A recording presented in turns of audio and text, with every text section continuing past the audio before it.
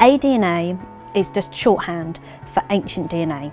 And ancient DNA is different to the DNA that we have because it's been in the ground for a very, very long time, which means it's often fragmented and broken up into bits.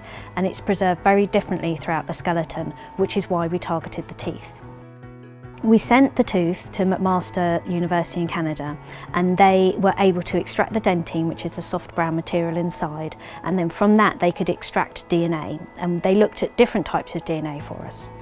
They looked at the maternal DNAs, often known as mtDNA, so that told us about where their maternal ancestry came from.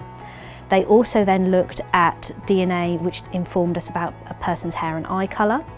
They then looked at the DNA of the pathogens that that person suffered from during life. Often, and the really good bit about this is that they're able to identify pathogens that we can't see on the skeleton. And then they were finally able to inform us about their chromosomes, so they were able to tell us whether they were male or female.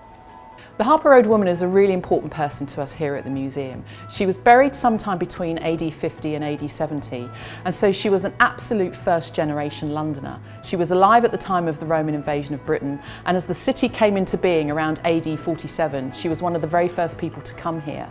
Because the museum has been able to undertake all sorts of tests on the Harper Road woman, we found some amazing things about her. We took one of her teeth and we sent it to McMaster University, where they were able to tell us that she had brown eyes and that she had medium brown hair, and that also she suffered from bad breath, so she had periodontal disease. The Harper Road woman's maternal DNA, that reflects her maternal ancestry, so where her mother's line came from. Her mother is very definitely European, so we can place her mother's ancestral line in Northern Europe. She was buried in a very particular way. She has a flagon at her head, she has 2 Roman dishes at her feet, she has a mirror that's been imported all the way from Italy, and she has a bronze necklace that has been placed at her feet. What this burial is telling us is that there was something special about her, that the people who buried her went to some effort to make sure that she was remembered in a particular way. The most exciting discovery we made about Harper Road woman is that chromosomally she's male, which was a very big surprise for us because skeletally she's looking very, very female. So when we looked into this further, we discovered that with the cell biology, that actually having just male or female is no longer true, that actually biological sex is more of a spectrum. So people may be look entirely female but chromosomally be male and vice versa. So there's no reason why Harper Road woman ever knew about this, because there may not have been any outward sign of the fact that she had male chromosomes. This result is incredibly significant. It is the first time, to the best of our knowledge, that an individual from the archaeological record has had this mismatch in terms of their skeletal sex and their chromosomal. So she's absolutely unique. The Lant Street teenager had a fascinating story to tell us. We took a piece of her rib and we looked at the carbon and nitrogen values, and they told us what she was eating.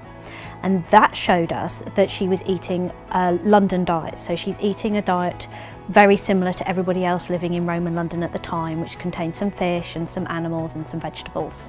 We looked at the isotopes in her teeth, so we looked at the dental enamel, and that was very, very interesting because that showed us that she'd actually grown up in North Africa. So she may have actually come from somewhere like Carthage. Now sadly, she spent the last 4 or 5 years of her life here, and though we don't know why she died, she was buried in the Lant Street area sometime between AD 300 and 400. She's buried with some glassware and some pottery, which is found in other locations, but she's buried with 2 very special objects.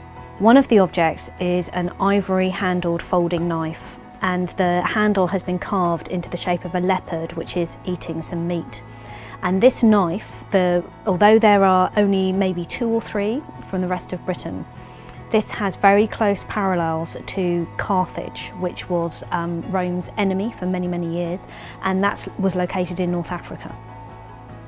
So written in her bones were other messages for us to discover. Because she was actually quite tall, so the average height of a Roman woman in London is 5'4", and she, by the age of 14, had already reached 5'3". What this girl reminds us is that London has always been a diverse cosmopolitan place. Our project has shown us that Londoners are even more interesting than we ever could have possibly imagined. And we hope that this project will enable us to widen our study of them.